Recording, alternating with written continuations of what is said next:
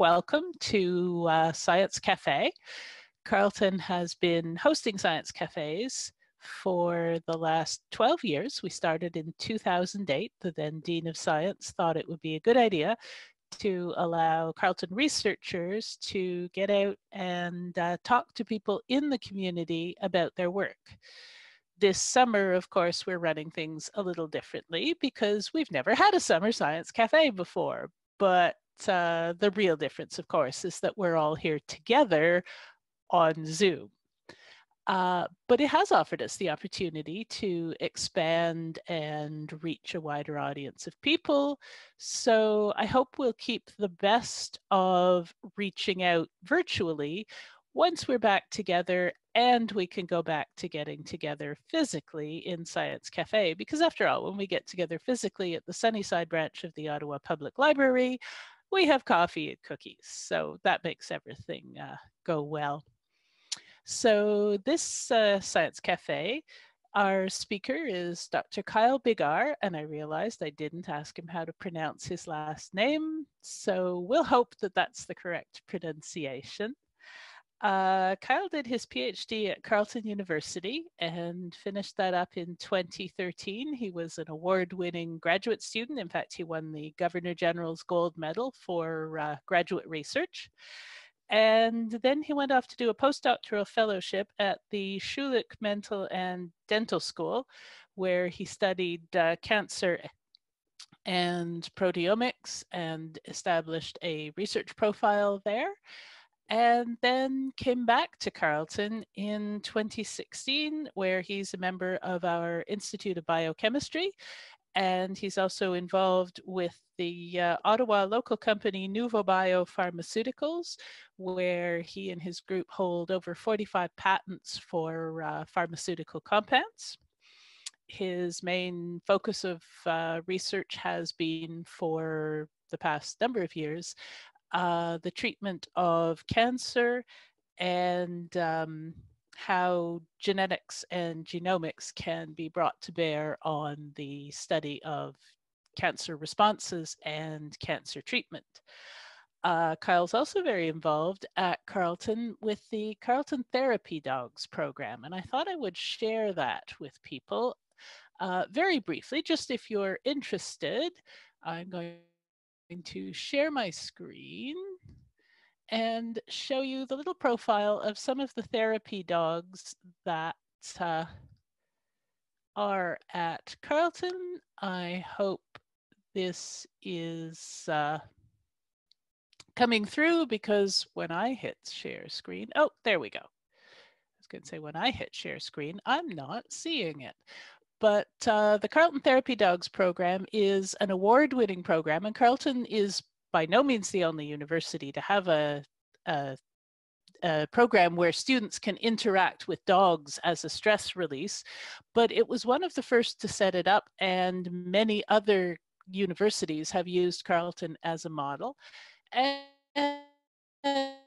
And Kyle sent a profile of his assist dog, Roxy. And again, I hope you see this on your screen, because I am not seeing my share screen. I'm simply seeing it on my screen. But Roxy has been very involved with the Science Student Success Center in helping students who were stressed or anxious or just away from home and missing their pets as well as their families. So Carleton's very proud of its therapy dog program. But Roxy's going to be stepping back just a little bit from her role as a Carleton therapy dog, because Roxy has a new role this year. She's a brand new sibling. Kyle is also the brand new first-time parent of a 3-month-old child. So welcome, Kyle. I will turn the share screen over to him, and he will be able to tell you about his research at Carleton University in the Institute of Biochemistry. Great, thanks, Pam. I'll just share my screen here.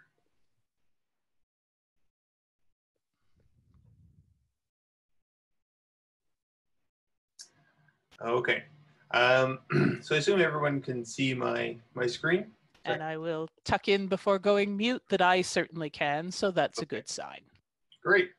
So this talk is titled Therapeutic Anti-Cancer Potential of a Novel KDM5C Inhibitor, which may be a mouthful. So I'm stepping back a little bit, giving you a secondary title, The Development of Novel Peptide-Based Inhibitors at Carleton University, right? So we've developed several new methods or pipelines to be able to create potential drugs that can be used in an anti-cancer way here at Carleton, and I'll be showing you a little bit how we do that. And I'll be using our KDM5C drugs as our main example, essentially. And so what you're looking at here, I'm just assuming you can see my cursor here.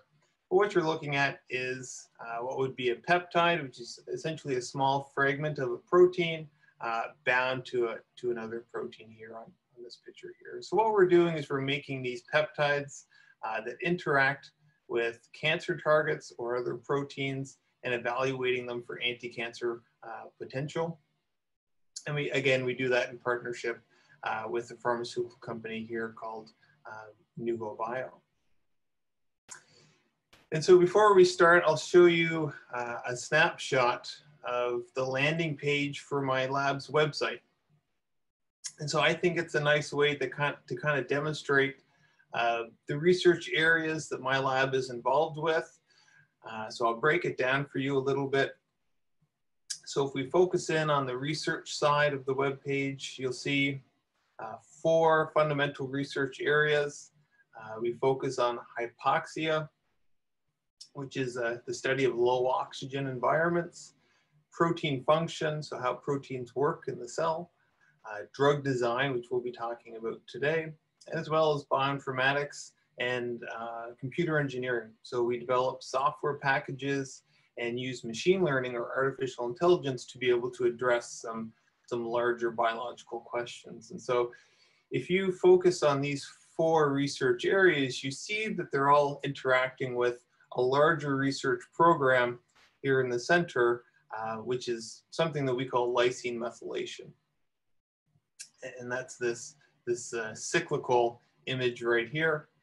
And so what this represents is there's proteins, and they can be chemically modified through the addition of a small chemical group called methylation by a group of proteins called methyltransferases. We'll just denote them as KMTs, so they get added. And equally, they can be removed by another class of proteins called KDMs. This is important because these 2 classes of proteins, the proteins that add these chemical modifications and the proteins that remove them, are 2 classes of cancer targets. And so they've, in the last 10 years, they've risen in interest. We know them as drivers of cancer now, drivers of drug resistance, but we really know nothing about them. Which is why that's a fundamental paradigm of my lab research area. And so what we do is we research the protein function of these enzymes, and by researching what they're doing in the cell, we can make drugs that target them. We also work on developing these computational resources, and I'll be talking about a few of them today, and they're all accessible on our lab website. We'll be talking about PISA today. So we use this program called PISA to be able to screen and develop these drugs. And that was actually, I'm talking about it because that was developed by a 3rd-year undergrad student in my lab who's done remarkable work. But we also recently published last month in a journal called Cell Reports, a resource called MethylSite, which uses machine learning to be able to look into the human cell and identify these chemical modifications that occur to proteins, these methylation events that occur to proteins. And so that's essentially what my lab works on. And so we're a lab of about 12 strong right now, and we've been established since late 2016. I like to show this slide as it kind of puts my research into focus, especially when we're talking about drug design and cancer therapies.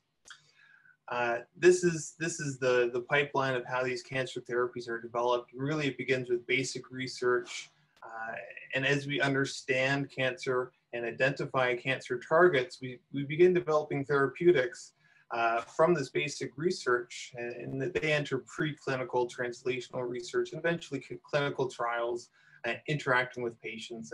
And I am not a clinician and I don't work with patients, and so I think it's very important to frame the work that I'm going to be talking about today in this basic research, preclinical research area of drug development. And as we develop these inhibitors or these potential therapeutics, they begin to flirt with translational research.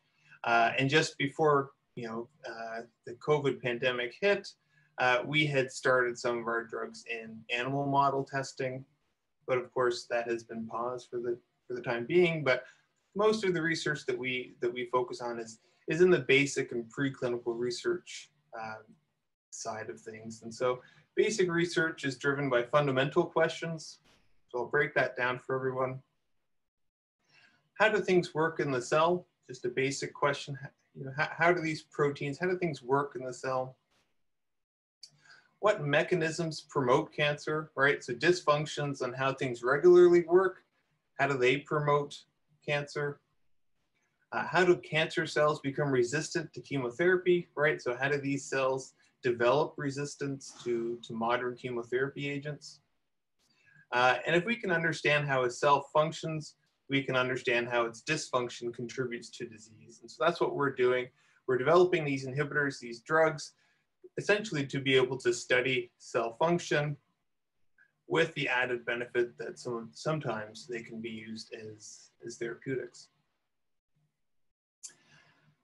So some of you, many of you, maybe all of you will remember the Human Genome Project, sequenced in 2001. It was certainly a big deal. It was a big deal in my life. I certainly remember it. It was hailed to, vastly increase the pace of scientific discovery, be the solution to drug target discovery, which means if we could identify the genes, right, in the human genome that are mutated, we can identify drug targets, right? So if protein X is mutated in a cancer, well, we'll develop a drug against protein X. That turned out to not be completely true. However, instead we gained a realization that disease progression is a result of a miscommunication or a dysfunction of proteins. And so the genome acts like a blueprint to build these proteins. And the proteins are the functional units of the cell.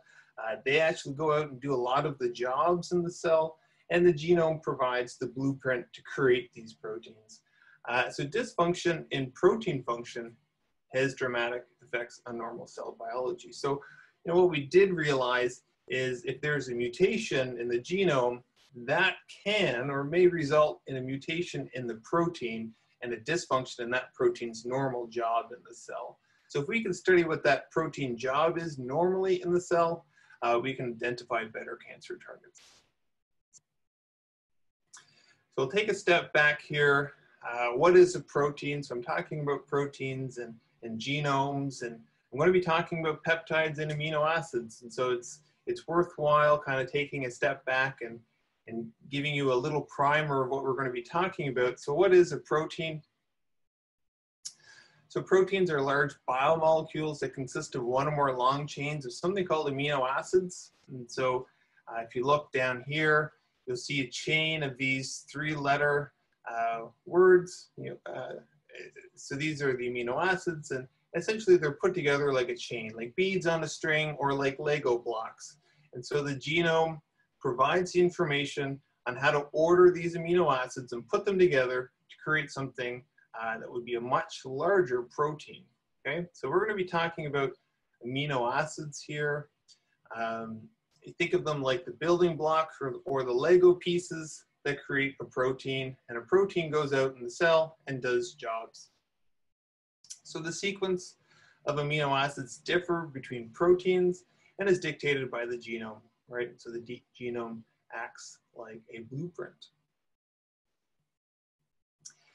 And so the cell has proteins, and these proteins have jobs to do in the cell. And so here we're showing two proteins. Protein 1 does cell function 1, and protein 2 does does a cell function too. And it would be great if the cell worked like that, where each protein, 20,000 odd proteins in the human cell, different types of proteins. And so if each protein had one job or one collection of related jobs, it would be much simpler to study how proteins work in the cell. But that's not the case. What actually happens is protein 1 might have one job and protein 2 might have another job. But a lot of the times they come together and form an interaction and go off and do a completely different job. And so cell function number 3. And you know, what could be said here is cell function number 3 could be an anti-cancer related job, the prevention of oncogenesis, right? And so if there's a mutation in either one of these two proteins that prevent this protein-protein interaction or this communication between proteins, you won't have cell function number 3, and something like that could cause cancer progression. So the take-home message here, so I'll have these take-home messages throughout the talk. To summarize the slides, the take-home message here is physical contacts between multiple proteins may be necessary to carry out a biological activity. I like to think of it a little bit like this. And so we're starting off with a rather simplistic image, 2 proteins coming together to do one job. In fact, it's a little bit more convoluted. I'm not going to say messy. I would love to stake the claim that this is a picture of my desk, but no, it's from Google, where all of these wires would represent interactions between proteins that occur in the cell. It's a little bit more like this, a little bit more organized. What you're looking at here is this certainly looks complex, but each white dot is a protein that is in the cell. Okay? And the gray lines between these proteins are interactions that can occur between them, right? So one white dot might interact with another white dot, and they'll have a line between them that demonstrates there's an interaction there. It looks very complex until you realize that you start seeing hot spots in this network or in this web. And what happens is proteins that really kind of do the same job tend to interact with each other. So they form hotspots in interactions. And so we can actually map protein function or cellular jobs onto this network. And you can see clusters of interacting proteins tend to be related to the same job, right? So if we're studying how protein dysfunction occurs, we need to really look at the whole interaction network. And this seems very broad, but I promise it'll come back later on. But there's a few take-home points here. The human genome has enabled research to identify genetic mutations that frequently occur in a disease. These disease-specific gene mutations can alter amino acid sequence. Remember, the gene mutations act like a blueprint, and those amino acid sequence changes can influence protein structure. Changes in protein structure or mutations in the protein can result in changing protein interactions that alter this interaction landscape, this network that I'm showing you behind this picture, leading to its dysfunction and a possible contribution to disease progression. As a result of this high interconnectivity between proteins in the cell, any dysfunction in a single protein can have widespread influence within the cell and drive disease progression. So it's a lot more complicated than one mutation in one protein drives disease. You have to take into account all of these interactions and this network that we're looking at behind this white box. And so identifying viable therapeutic targets or proteins for drug development is really still a challenge, even though we sequenced the human genome, almost 19 years ago.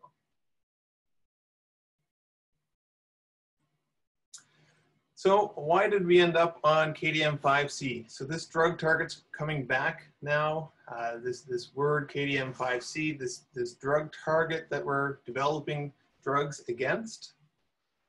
And really that kind of rose to importance in 2016 when KDM5 was found to be critical to developing drug resistance. So for a cancer cell to overcome and to develop resistance to a particular drug, that resistance, that formation of resistance is critical, or KDM5 is critical to the development of that resistance.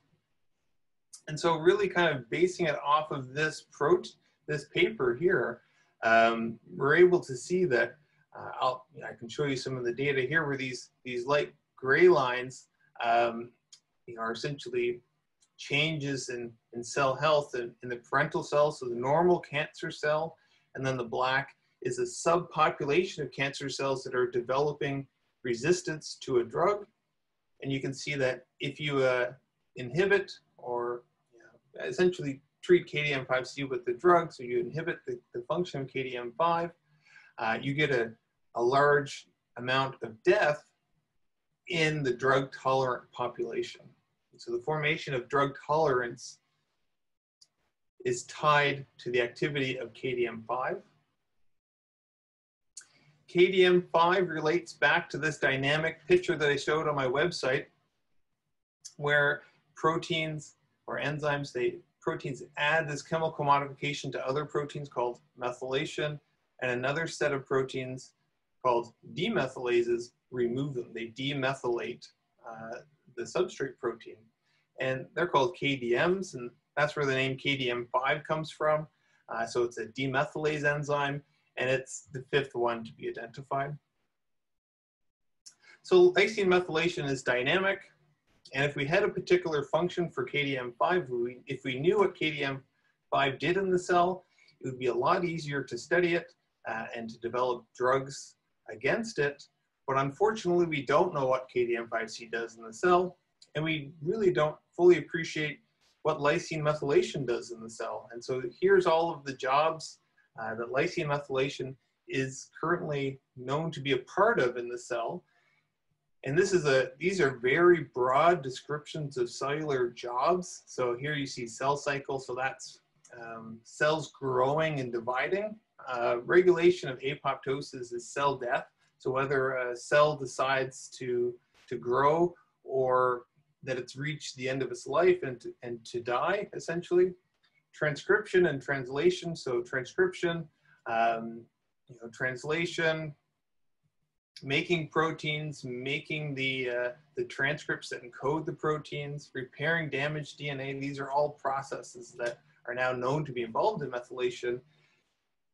And this is a very large list of processes that KDM5 could be involved with. And to make it more complex, this is a growing list. So it doubles every couple of years.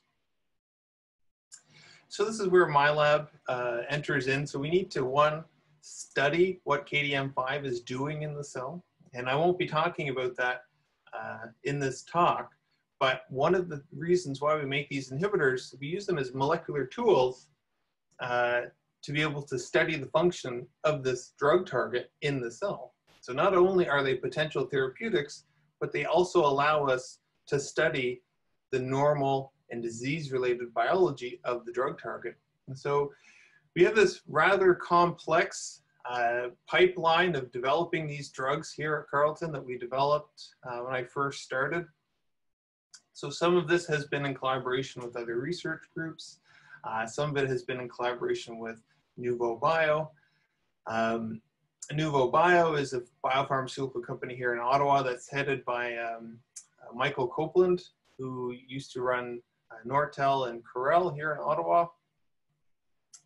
But we talked about this vast network of protein interactions a few slides ago. This is where it fits in, right here. So we take all of this knowledge of how proteins interact with each other in the cell and use that knowledge to develop small pieces of proteins that interact with our drug target.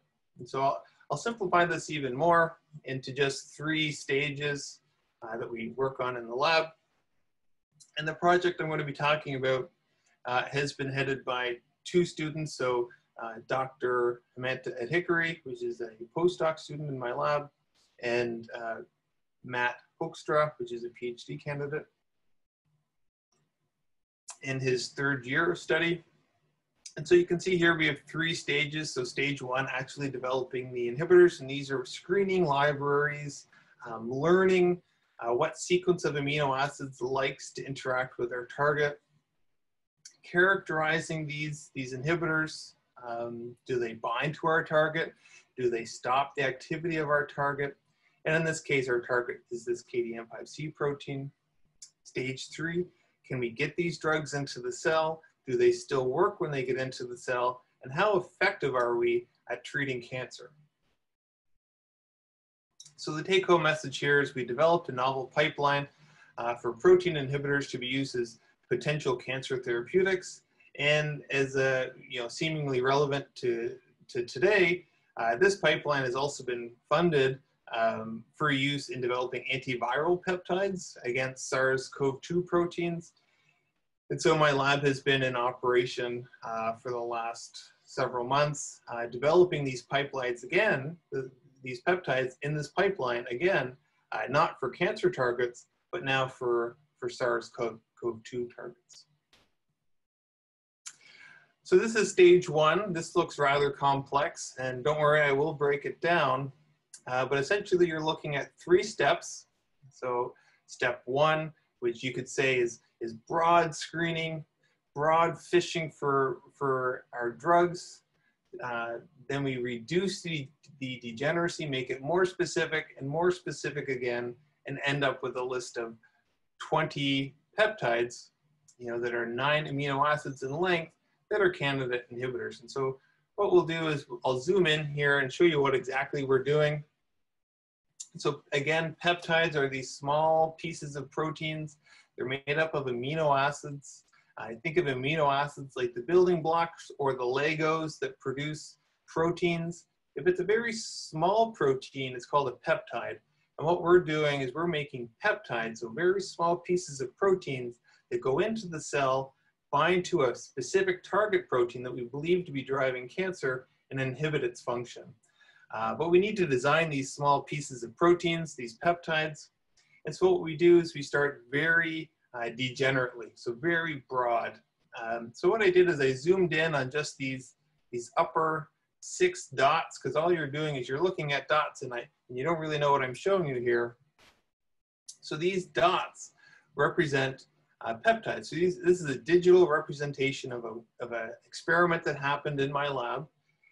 And these circles have peptides printed on them.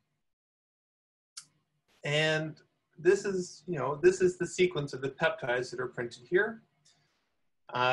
We cast a very wide net in step 1. And so what we do is we put 1 amino acid, so in this case it's a K, so it's called lysine, in 1 position, and have everything else be random. So these X's that follow it are a mix of all of these other 18 different amino acids. So you have something that's very degenerate, except for that K in position 1. If you move to the next circle, that's K in position 2, with everything else being random.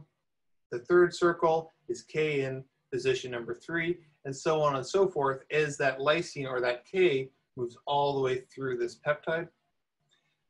If you move down to the next row, you have arginine, which is denoted with an R, again, moving all the way through this sequence. Then we take our cancer target, which is this KDM5C protein. We allow it to interact with all of these peptides, and we see, which set of peptides does our drug target like to interact with. We produce a signal from that, and then using computational tools, we learn broad rules. So for example, in this example here, KDM5C likes to interact with peptides that have that R in position number 2 or that K in position number 1, right? So we can look at this digital signal, learn from what type of peptides KDM5C wants to interact with, and make successive experiments that reduce this degeneracy till we get to final specific sequences. And so that's really the take-home message here.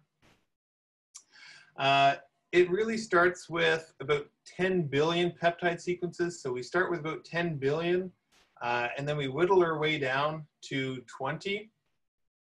And so this step 1 represents about 10 billion peptide sequences. We learned from that using this software called PISA that was developed in my lab.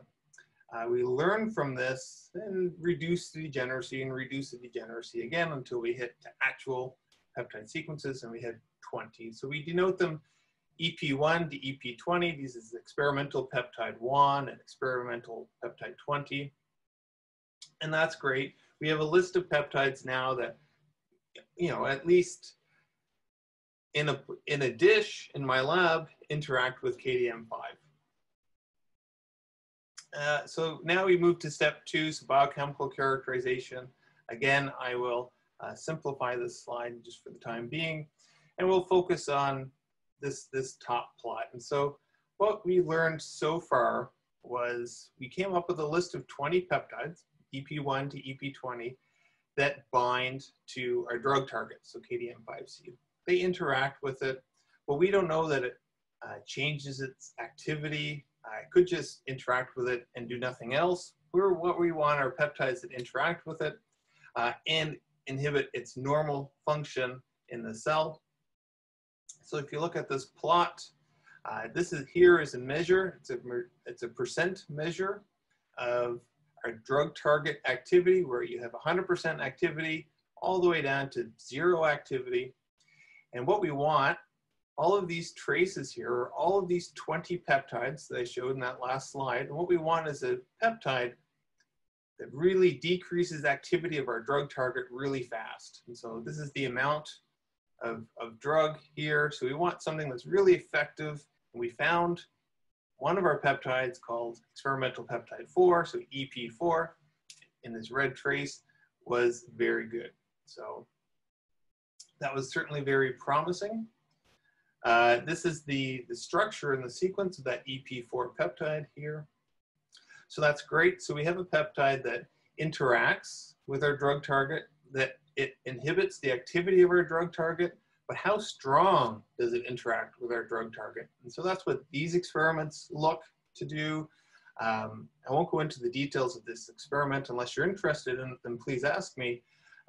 But the take-home message from this is a measure of how tightly does our drug interact with our drug target. And so what you're looking at here is this EP4 peptide interacts with its drug target, KDM5C, about 10,000 times stronger than a normal biological interaction that occurs in the cell. So certainly biologically relevant, certainly stronger than what normally occurs in the cell.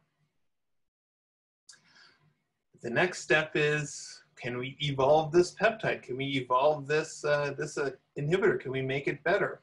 Can we make it smaller? Can we make it longer? Can we make mutations to the amino acid sequence to make it better or worse? So what you're looking at in this strip image here is darkness. The darker the circle means more interaction with the drug target, KDM5C. And so in the very first circle here, we added we made it a little bit longer, and it retained the interaction. Then the second circle is our EP4 sequence again. So we expect interaction there. And then we cut it from both ends. We took the T away, we took one of the H's away, and lo and behold, all of the interaction was gone. So we were at the shortest that we could possibly be while retaining interaction. And then what we did is we tried to mutate it. So what we're looking at here is our EP4 sequence. And then we take one of these amino acids and mutate them to these other amino acids to see if interaction is retained, decrease, or increase. And really what you can see is this T, if you mutate it to anything else, it's still, the signal turns red, which means a lower interaction. So if you mutate this T to anything other than T, interaction decreases. Same with these 3 H's on this end of the peptide. If you mutate them away from H, all interaction goes away. And so it looked like we were very well optimized again. So the take-home message here is we focused our study to one peptide that showed promise as an inhibitor of our cancer target. This sequence was found to associate very strongly with KDM5C, so 10,000 times stronger than a normal biological interaction. 2, be of optimal length. And 3, not tolerate mutation, so to be fairly optimal. So all of this is great, but you're left with, well, if I had a molecular airplane, it would be great to see where this peptide actually interacts with my drug target, right? This KDM5C, where does it interact? KDM5C is a fairly big protein. Our EP4 peptide is very small. So where does it interact with our drug? And so what you're looking at here is, in this image, this is the whole protein, KDM5C. This is a ribbon structure here. And we colored different functional domains in the protein. So you see blue.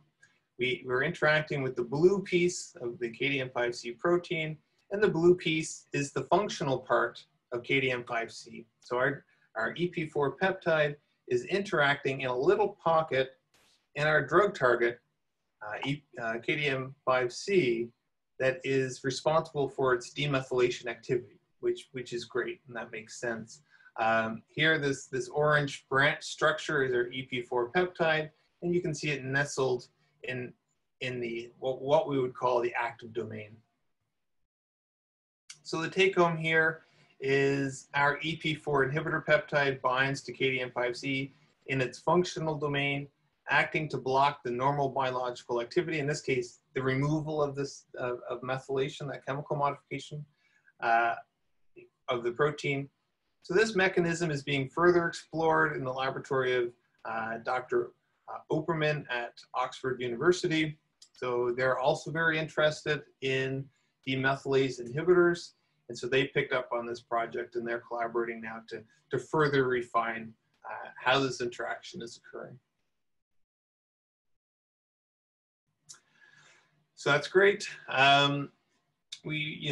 We went through stage 1, developing these inhibitors, stage 2, characterizing them, and now stage 3. And really, I'm shrinking 3 years' work down into a single slide. Is cell function, and how does it compare to another commercial drug that also targets KDM5? Right. So we're not the only drug that has been developed to target this KDM5 protein. So I'm going to show you how we compare and actually cellular activity of our drug. And so KDM5C normally, so this is the KDM5 protein, normally in the cell removes these chemical modifications from a protein called H3. So we denote it H3K4, and it removes these methyl modifications. And that's the normal job. So we can look at H3K4 methylation levels. So this marker here as an indicator of KDM5C cellular activity, where we would want to see an increase in H3K4 methylation levels when KDM5C is inhibited, because it can't remove it, right? So we're looking for an increase in signal when KDM5 is inhibited.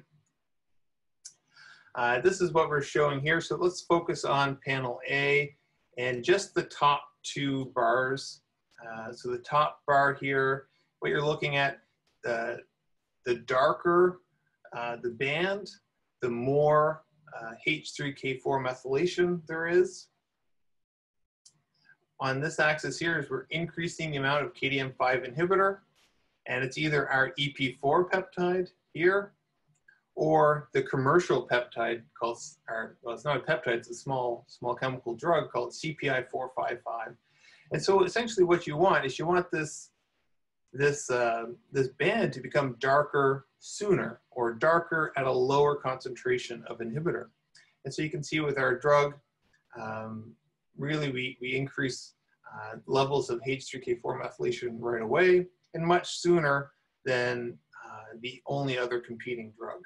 And so we can quantify this, And you can see this is a representation where higher is better of our drug in blue versus the commercial comparable CPI 455. So we're certainly doing well, both biochemically and in the cell, but let's relate this back to cancer. So the inhibitor outperforms a commercially available inhibitor called CPI 455. And I underlined here where you can see we're actually working. And so we kind of zoom back out now and say, well, we developed this tool to be able to study KDM5 biology, and that's a whole separate aim, a whole separate project in my lab. But it also has the potential to be an anti-cancer drug. So what we do is we screen this peptide, and we screen all of the peptides in our lab against a panel of 60 different cancers. 60 different cell lines that represent 60 different cancers.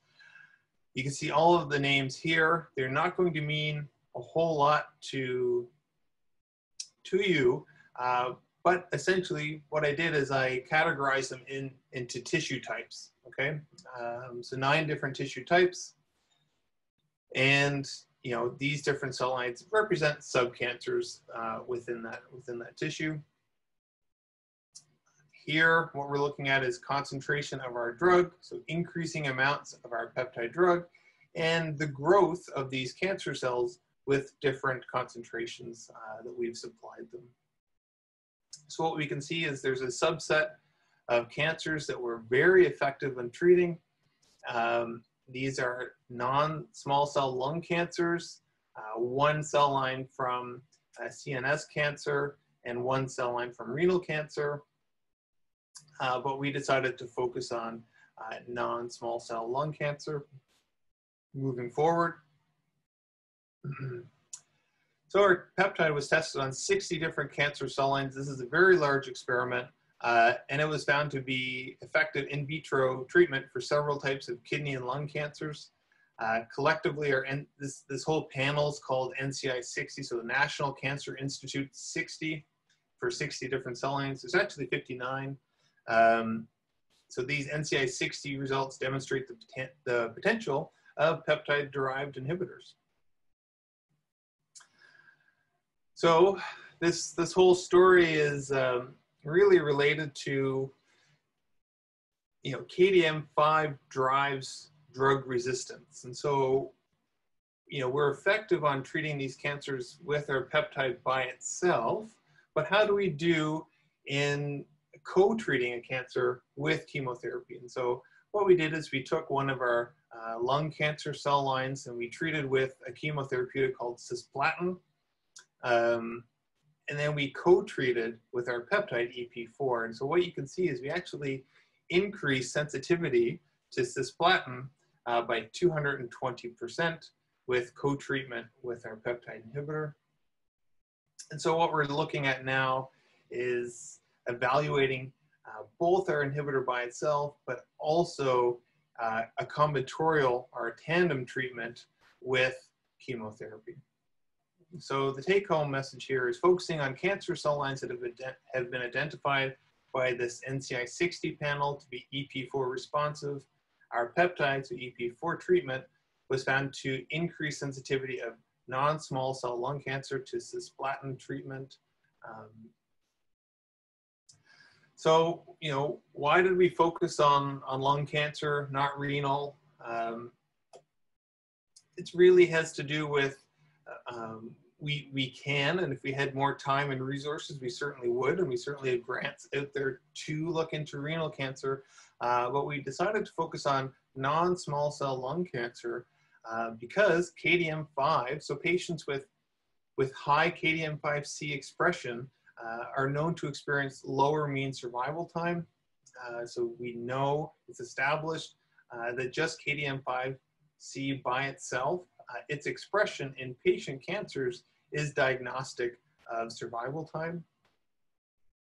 And also relating back to the image that I showed you earlier, where we have non-small cell lung cancer here, where KDM5C is already been demonstrated to decrease the population of cells that are drug tolerant. So KDM5C activity is important in the development of cancer cells that are drug tolerant. And all of this is great, but how do target specific protein inhibitors lead to personalized medicine, right? So how do you translate a drug that is specific to KDM5C? I've never heard of KDM5C before. Why is it important, and why should we be developing drugs against it? And so this leads to something called personalized medicine. This is just a single slide that I wanted to show you guys to put things in perspective. Again, I will simplify this here, and what you're looking at are boxed here, or we have breast tissue and breast cancer cell lines here. And really what we're looking at is not important for the point of this talk, but these are proteins here. These are proteins that are known to be important for breast cancer. So ERBB2 is called HER2. So this is an estrogen receptor. This is an insulin receptor, or responds to growth factors. And this is something involved in DNA damage. But what you're looking at here is the level of activation of these proteins in these different types of cancers. And these could be patient cancers. These are cell lines for this purpose, but these could be patient samples. And you can see that even though these 1, 2, 3, 4, these last 4 cells here are all breast cancer, they have different profiles, right? So you can see different numbers here. They have different amounts of these expression of these proteins. And if you take drugs that are specific to these proteins, you can actually treat not breast cancer in general, but the cancers that are showing a high expression of that drug target. So here, DDR1, we'll go, here's the DDR1 drug. All of the, there's maybe 50% change in expression between the different cell types, and we really don't see much response in drug here.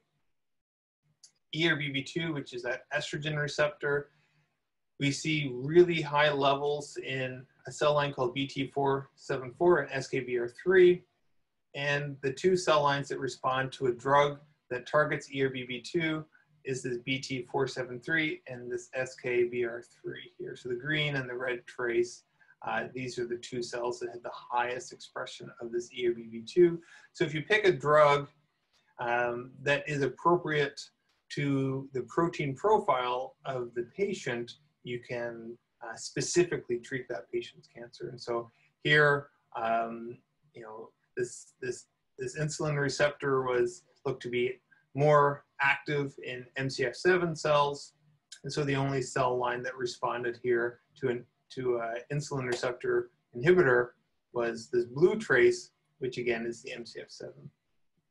So this is the birth of personalized medicine, where they go into a patient's cancer, sequence all of the proteins, not the genome, but actually look at the proteins and the protein function and select drugs based off of that. And so this is the last slide here. So this is just everyone who's currently working in my lab. So there's 2 postdoc fellows, 4 PhD students, and a master's student right now, as well as a number of undergrad students. We have several funding sources, so a couple of NSERC grants, MyTax, funding from Nuvo Bio and Carleton University. So thank you very much. Thank you, Kyle. We will assume that everyone is wildly applauding in their own homes and studies. I've got a couple of questions in the Q&A already, and if people have questions, you can type them in. First question that I have is, are the interactions between 2 proteins solely communication, or are there other types of interactions? Yeah, So I that mean, was so that's a really good question. So there's different types of interactions. So a lot of the times there can be interactions that are just like, let's see if I can zip back here.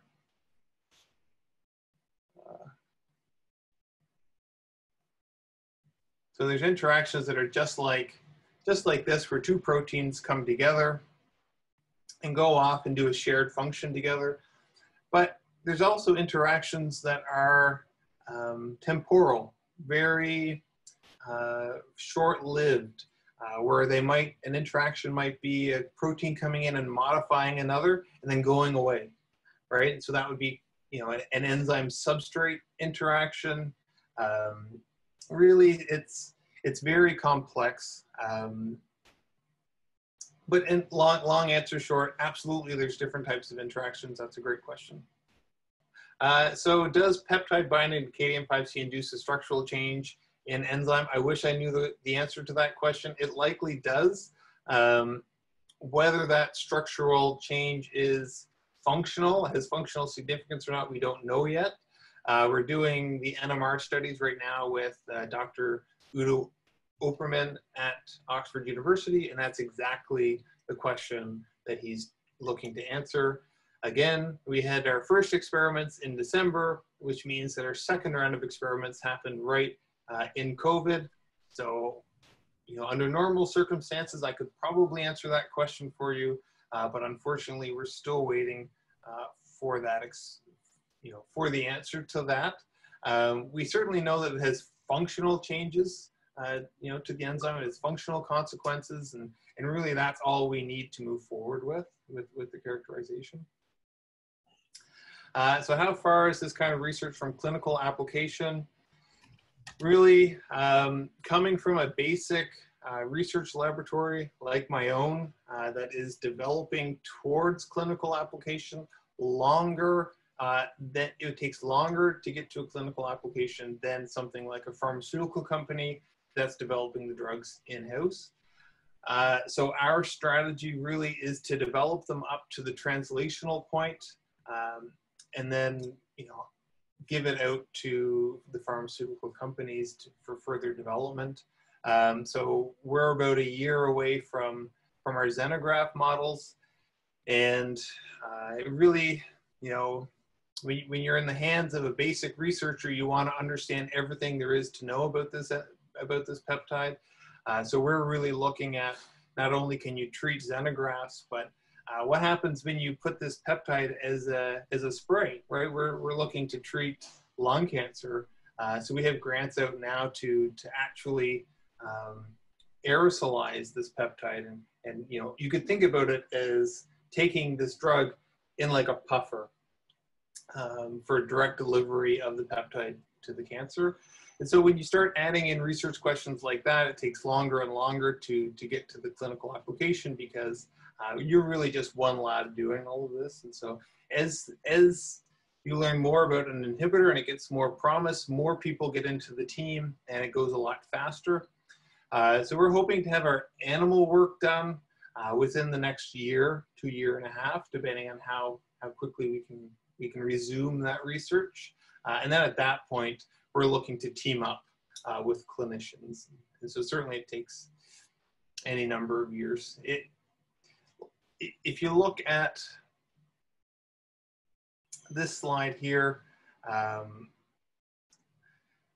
really this represents, all of the potential drugs that get produced and how many would, get lost along the way to patient benefit in clinical trials. And so, there's winners and losers the whole way. So far we're on a winner, but we want to be careful. Will your best peptide inhibitor for KDM5C enter human testing phase? That's the plan. There's certainly a lot of phases to go through before we get there. And the next stage that we're entering is treating mice that have lung cancer. And so we'll be looking at tolerability of our peptide, how healthy are the mice, do they tolerate our peptide, looking at modes of delivery of the peptide. For example, if you just put the peptide in the bloodstream, it's not going to last very long. There's other proteins in there that will break it up, you know, so it might last for 15 minutes, right? And so we need to, you know, to look at how tolerable is it? Is there any toxicity when it gets into a, you know, a mammal? And again, what's the best way to deliver that? And so we're thinking direct delivery through an aerosol to lung cancers. So there are already some tests like Oncotype DX. Is this line of research similar? So that might be something that we can discuss after. So I'm assuming, I'm not super familiar with Oncotype DX. I'm assuming it's something like a service. So we're teaming up with the National Cancer Institute, which is in the States, and developing our inhibitors and testing them through the States through that National Cancer Institute. Does the commercial inhibitor and your peptide bind to the same enzyme site? Yes. Same residues? No. So broadly speaking, similar functional domain, different residues. Dr. Udo Opperman is one of the researchers that developed the CPI-455 inhibitor. And so he's very interested in comparing and contrasting how these two drugs work. And so that's part of that study as well. If KDM5C is involved in so many normal processes, are there any known dangers or side effects associated with inhibiting it? Yes, absolutely. We know of, so for example, in mice, mice that have lost KDM5C show aggressiveness, you know, in the brain. So that's something that we can only really test when we're actually developing and administering this drug to mice. That's by giving a targeted delivery as well. We're trying to avoid off targets, and so that's again why we're looking at the aerosol spray, a direct delivery to the site of cancer, rather than a peptide that's randomly navigating the body of a mouse. We have also developed algorithms in the lab to be able to predict what our peptides interact with in the cell. So we know that, you know, so your question really is, does KDM5C, it has so many different jobs. Maybe some of them are not cancer related and critical to cell health. The other question here is, what if your peptide binds to multiple different proteins and is not specific to KDM5C? And so we've developed algorithms in the lab to be able to predict, right, as well as develop these inhibitors, but also predict off-target effects. So what does our EP4 peptide bind to?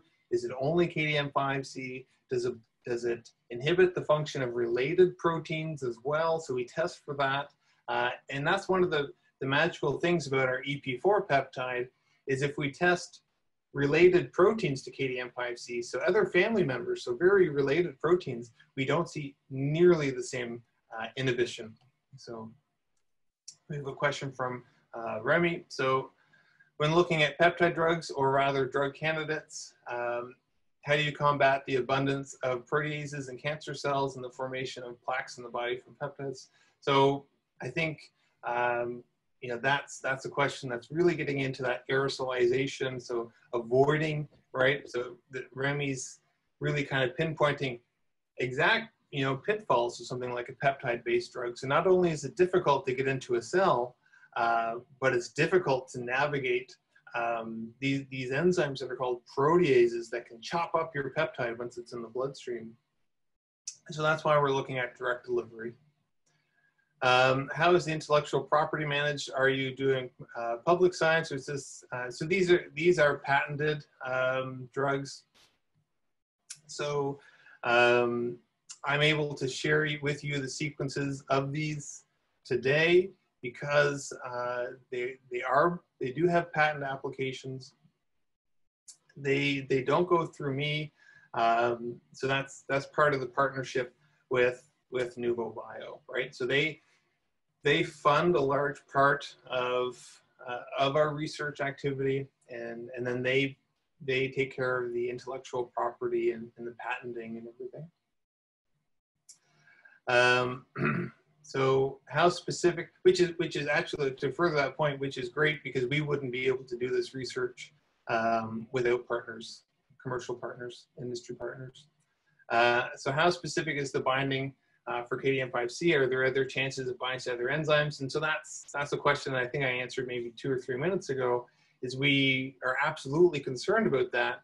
And so we test for binding and activity with related proteins. And so KDM5C is a member of other KDM5 enzymes, A, B, C, and D. And so they're all very structurally similar, yet different from each other. And so we test our peptide against all of these related proteins and test for specificity. And so we're highly specific for KDM5C, which is one of the strengths of peptide-based drugs over something like a small chemical. Peptide-based drugs, you can have exquisite specificity. And we can also in silico predict the specificity based off of prior knowledge of protein interactions using machine learning. And so we published some papers on that as well. So how is the development of antiviral peptides against SARS-CoV-2 going? They are going. Of course, the pandemic has produced novel challenges that have to be overcome. And they are as simple as shipping, getting things shipped into Canada, to the university. It's certainly going well. So we've created our first round of peptides, and we're testing for now